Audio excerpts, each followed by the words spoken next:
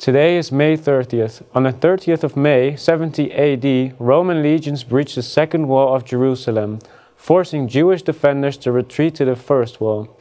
This event would later be known as the Siege of Jerusalem. Who was the future emperor of the Roman Empire at the head of the winning legions? Follow the link in the description of this video to submit your answers and win an amazing prize.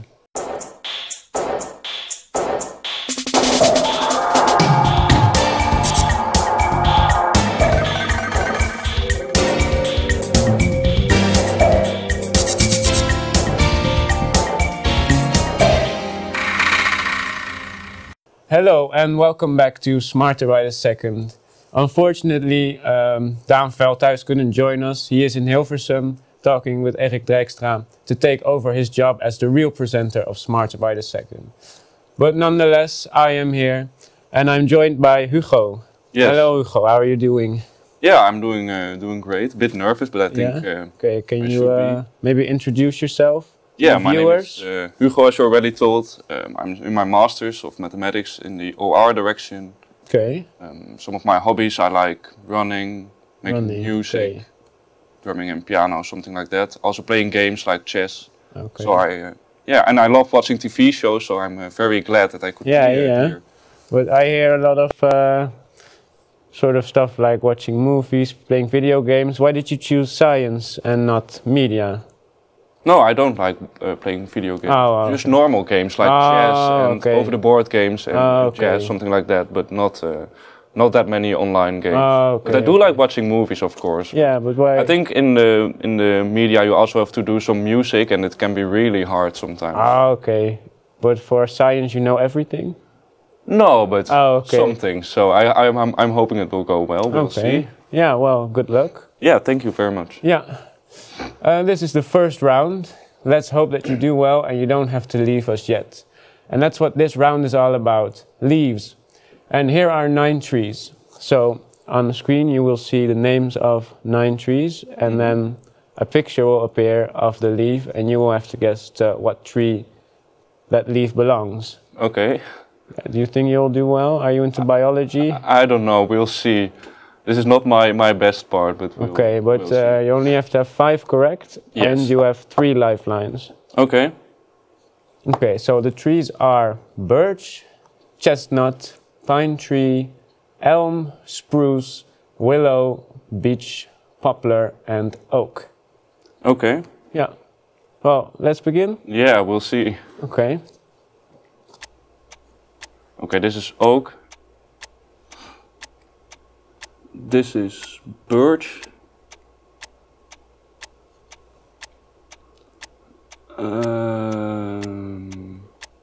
Elm, maybe. Oh my god. What's this called?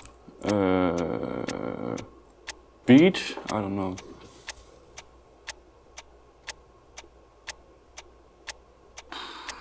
Chestnut. Okay, let's do beech here. I said beech, maybe willow. Okay. Oh no, wait, this was poplar, I think. I'm so sorry. You can always change your answers. Let's do beech here. Pine tree. Spruce. Stop the time? Yeah, let's stop. Okay. Okay, this was very hard for me. Yeah. You only need 5 correct. Okay. Do you want to use a lifeline? Let's see. I think birch is maybe correct. Pine tree, spruce, willow, oak. Okay, I think I can just be there, maybe. Okay, so let's see. You think you have 5 correct answers? Okay, well, let's check. So this was indeed the oak. And then this one was the beech. I think you got that one wrong. No. And this was the birch. You had this one correct, I believe. You swapped it around. This is the willow. And you knew this one, the chestnut. Then this was the poplar. Oh, you got that one correct. And then here is the elm. Then you had the pine tree for this one. And this is pine tree. And then lastly you had the spruce. Okay, I'm very glad. 6 right. Well, that's pretty good. Yeah, but somehow I confused birds, which I thought was one of the it's a hard answers. round though. Yeah, okay. Ah, you did well. I'm happy. And you survived your first round. Yes, okay. Okay, you can be proud of that. Okay, thank you. Ever since humans inhabited the earth, we have always wondered why things are the way that they are. This curiosity, or love for wisdom, is what inspired us to philosophize about nature, human behavior, and many other themes. The philosophers with the most groundbreaking ideas, even thousands of years ago, are still known all over the world to this day. They change the way that we view the world and inspire us to be critical and stay curious. Here are 9 of the most famous philosophers. So you will see the names of the philosophers. And I will give you a description of what they did and what their ideas were, and you will also see a picture of them. Yes. So you say you did Latin, right? No, yeah, I did ancient Greek, but I think this will also be quite hard for me. You know some philosophers, you know some Greek ones. We'll see. Not really, I'm not really into philosophy, but we'll see. Okay, but these are really famous people. Yeah, I think so. And I know some of them at least by name, so... Yeah, okay, so the philosophers in question are Immanuel Kant, Machiavelli, Sigmund Freud, Voltaire, Plato, Baruch Spinoza, Thales of Miletus, Confucius, and Friedrich Nietzsche. Okay, shall we start the round? Yeah, I think we have to. Okay, yeah. Okay, so the first one, he was a pupil to Socrates. Yeah, Plato. Okay. He was a Dutch philosopher of Portuguese Jewish origin, one of the most foremost exponents of the 17th century rationalism. Spinoza. Okay. This philosopher is best known for his work, The Prince. He has often been called the father of modern political philosophy and political science. His most famous statement is, "The ends justify the means." Machiavelli. Okay. He was an Austrian neurologist and the founder of He was one of the most important figures within the Enlightenment period. He advocated for freedom of religion and speech. Voltaire. This unlucky philosopher happens to be associated with Adolf Hitler for his theory called the Übermensch. Nietzsche. He was a Chinese philosopher and politician of the spring and autumn period. Confucius. This philosopher is recognized for breaking free from the use of mythology. Thales of Miletus. He is the central figure in modern philosophy. He synthesized early modern rationalism and empiricism. Kant. Stop the time. Okay. How do you feel about this? It could be very well or it could be very bad because... Yeah, I understand this. But, you want to use a lifeline? Let's see, I think this one is correct, that one probably too. You can take your time thinking about it. You have 3 lifelines. Yes, I know.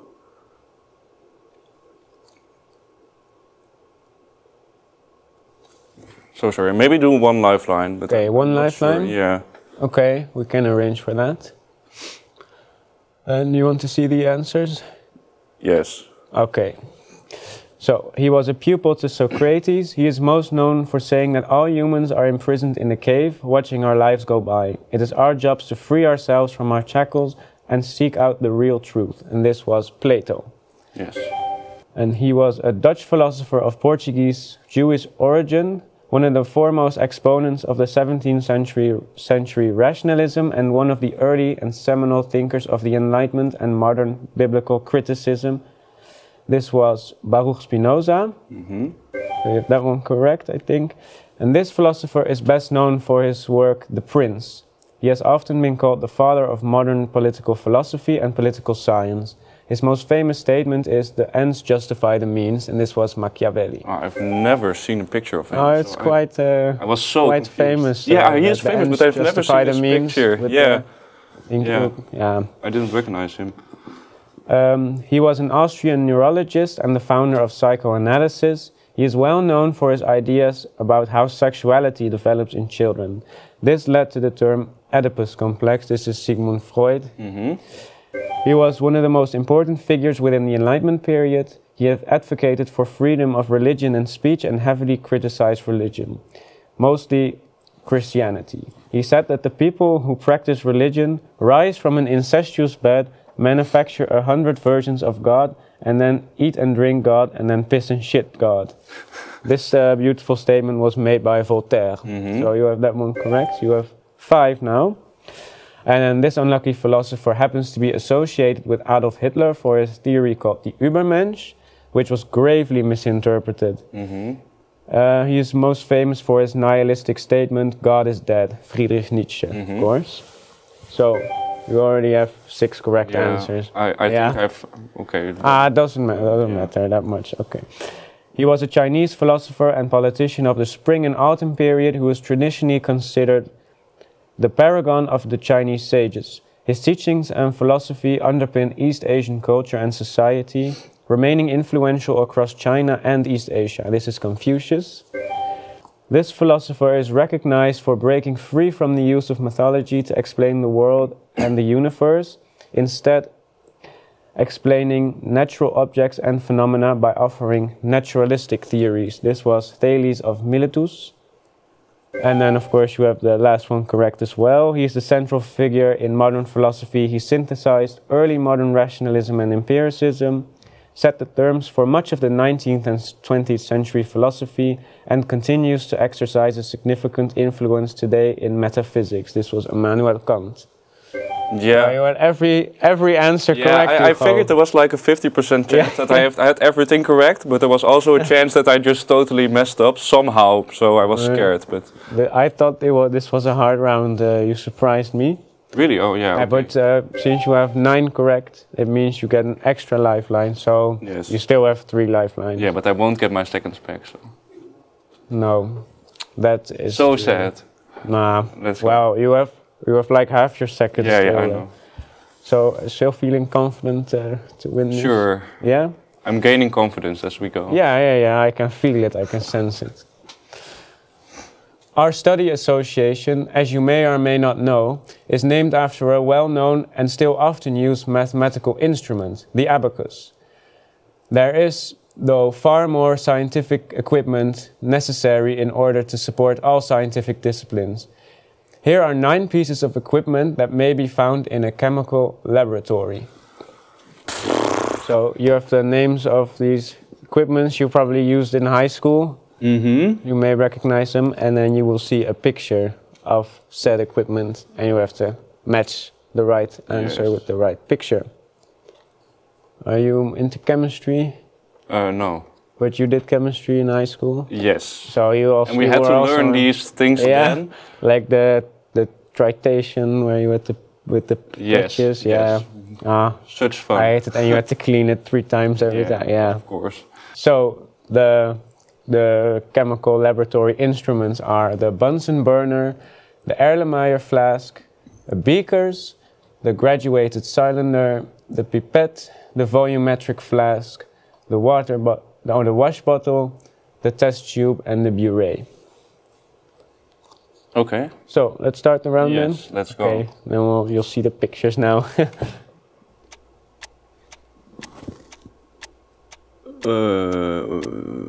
Wash bottle. I don't know. Pipette. Maybe. This is Erlenmeyer. Bunsen burner. Oh jeez.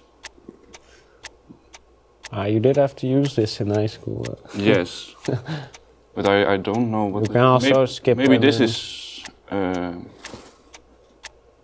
pipette, maybe?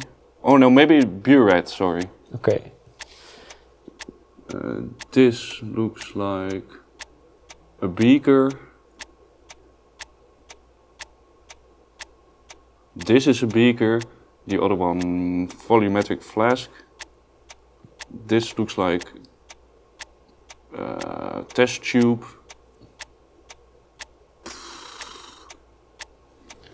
god. Maybe do volumetric flask here and the other one graduated cylinder, stop the time. Yeah, okay. Yes, okay, that was terrible. Terrible? Yes. Well, how come?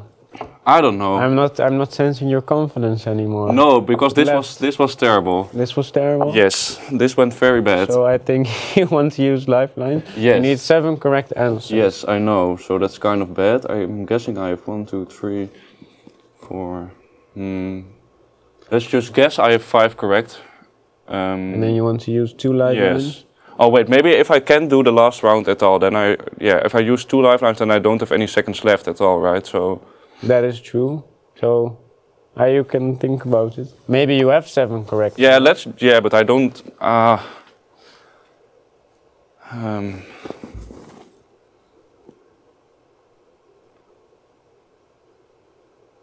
Okay, this one, this one, this one.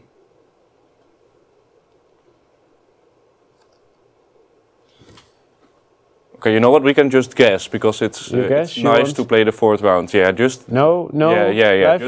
Let's just see it. Okay, then let's check the answers. Otherwise, I will be sad if I can't play the 4th round. Okay, so this was the wash bottle.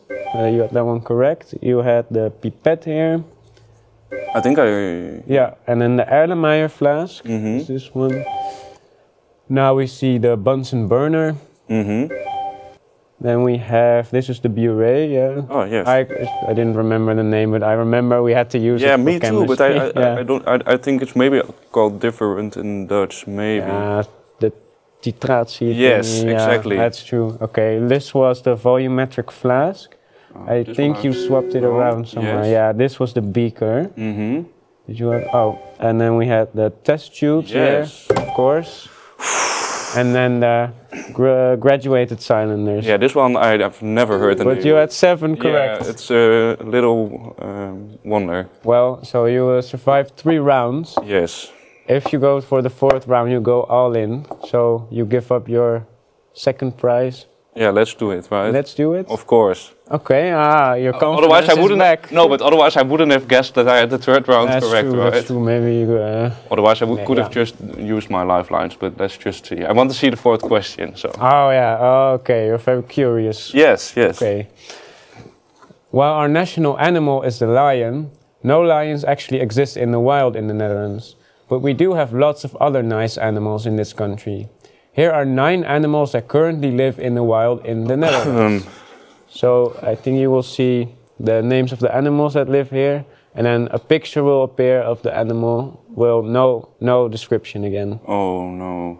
Are you like animals? Yes, but this will be very hard. Yeah. Do you have a favorite animal? No. No favorite animal? No. Weird guy. Sorry. It doesn't matter. Shall we just start? As a kid, I liked lions and tigers. Okay. But I mean, right now we have them in the zoo here. Yeah, but I don't really like zoos that much. But okay. Oh, okay. I feel kind of sad for the animals, right? That's true. Yeah, okay, I get that. But have you ever gone on a safari or? No. Only in the zoos. You want to go on a safari? Maybe. You can see lions in Africa. Sure, that would be amazing. That's pretty sick, right? Yes, it's pretty sick. Okay, so the animals are the pine marten, the magpie, the blue tit, the house sparrow, the beaver, the ermine, the jay, the peregrine falcon, and the buzzard. Okay. You want to start? Yes, I think I have to go for speed so that I can use my lifelines here. That's true, you need 6 correct. Yeah. You can. No, 9, right? Yeah, but if you use your lifeline. Oh, yes. Okay, well, let's start then. Yeah, sure. Beaver. Blue tit. A magpie. I can't see this at all. Jay, maybe. The images are very small. Oh, okay. Pine marten. What is this? Ermine. This looks like peregrine falcon. No. You can switch if you want, but... This is maybe peregrine falcon, the other one buzzard. Okay. House sparrow, stop the time. Yeah? Yeah, now use 2 lifelines, but I don't think I'm there. You want to use 2 lifelines? Yeah, I can't use 3. No, that's true. You can also use 0 and... No. I don't have everything correct at all. Okay. Then let's see the answers. I'm just hoping I have the falcon. Okay, so this is the beaver, easy animal. You got that one correct. The blue tit, of course, is blue, so it's easy. Then the magpie, yeah. That one correct. The jay. This one wasn't very clear, but you got it correct anyway. And now you have the pine marten here. The brown one is the pine marten, and the white one is the ermine. And you guessed them correctly both, so that's pretty good. Then we have the buzzard. And you you switched them. You swapped them. So this is the peregrine falcon. Oh, I was so confused. And then lastly, the house sparrow. Ah, nice. Okay, this went great too. So yeah, congratulations. Yeah, thank you. On winning every round. Yeah. We have a participation prize for you already. And you also will win another prize, but you will get that later. Yeah, but here's your very nice. cloak. Thank you. Yeah, well, you're welcome. Thank you for joining us today. Yeah, I liked it. Okay, well, thank you for tuning in to another episode of Smarter by the Second. Today's answer of the question was Titus Caesar Vespasianus. The winner will get a prize and it's on its way now.